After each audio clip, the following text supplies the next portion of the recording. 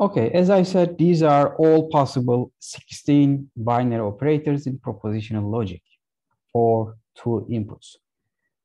So what if we would like to generalize the number of input variables, input propositions? So not binary operators, but let's say functions that accept 3 inputs, that accept 5 inputs, that accept 10 inputs.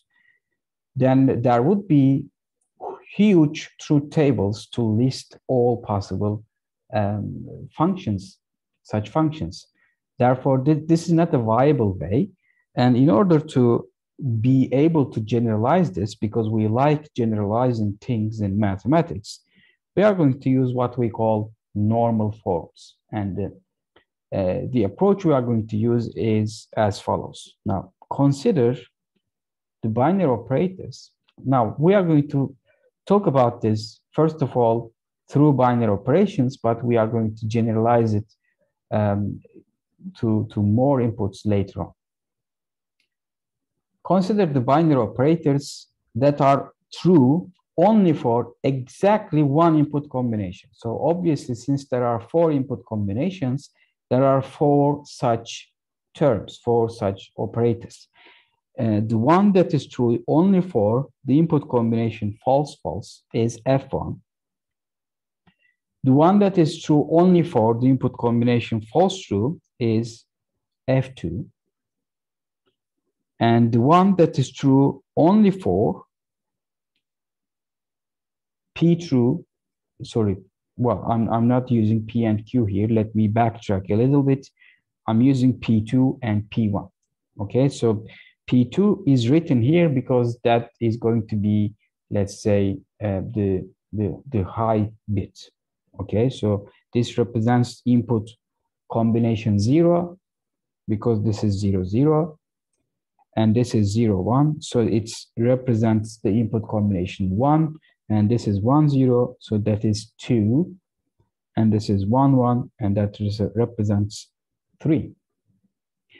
Now, here, F4 is the one, is the binary operator that is true only when input combination 2, meaning true, false here, is applied. And finally, we have F8 as the binary operator, which is true only when both inputs are true. Now, obviously, the indices of these operators, F1, F2, F4, and F8, are not random. You see, these are powers of 2. And it's not a coincidence because that is the way we chose to name our binary operators. This is 0, 0, 0, 1. This is 0, 0, 1, 0. And this is 0, 1, 0, 0. This is 1, 0, 0, 0. Based on our definition, it's only natural that we will have the indices as powers of 2. Now, why did we choose these? Now, we call these minterms. And the thing about minterms is we can combine them using ORs to come up with any operator we like, right? Accepting 2 inputs, you can build any function you want using the minterms. Because let me give you a function. Let's say true, false, false, true. Let's say we would like to represent this as, let's say, generalizable as possible, right? So you see, I'm going to take, since this is true, I'm going to take this one, this minterm, and since this is true, I'm going to take this one. So that was F1 and that was F8, and this can be represented as F1 or F8. Because if you apply this input, due to F1, the outcome will be true, whatever F8 is. In fact, that is false in this case, here. And if these two are applied, these are going to be false, as expected here. And if this input combination is applied, then not F1, but F8 is going to be true, making this again true. So this is the approach. And in fact, we actually rename the functions here, minterms, M0 through M3. So we are using a new way to name the minterms, M with a subscript of value, input combination value. This is 0, 1, 2, 3. That makes the corresponding minterm true. Okay, so M0 is the minterm that is true only when the input combination 0 is applied. M1 is the minterm that is true only when the input combination 1 is applied, and so on. Obviously, M3, find 1, is the minterm that is true only when the input combination 3 is applied. All the minterms are false except at those specific input combinations. Okay, and these terms are called minterms, and the subscripts I have just explained. But you see, one important point here is each minterm can be expressed using ands and nots.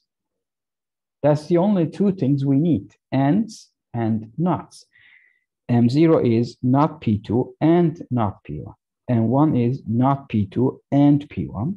M2 is P2 and not P1. And finally, M3 is P2 and P1. Okay, so the only operations I see here are negations and ands. And using minterms to build other functions, I'm using conjunction, right? That means I can build or express all operators, all binary functions, using the minterms along with ORs, right? For instance, F3 is M0 or M1. F6 is M1 or M2, and so on. F15 is M0 or M1 or M2 or M3. And in fact, you see the benefit of naming these functions using the specific subscripts comes in handy. Why is that? Because take F3. Since the subscript is 3, I know that its output is 0, 0, 1, 1. Or we can use false and true values. That's the same thing. But this means I need the minterm 0 and the minterm 1 to build F3. So I can directly write which minterms I need from the subscript, right? Similarly with F6, that is clearly 0, 1, 1, 0. So I just need minterm 1 and minterm 2. And F15 obviously is 1, 1, 1, 1. Therefore, I need all the minterms. And 11 is 1, 0, 1, 1. So I need minterm number 0, minterm number 1, and minterm number 3. So you don't really need to put up the table and try to find out which minterms I need. You can just look at the subscripts and drive them using them.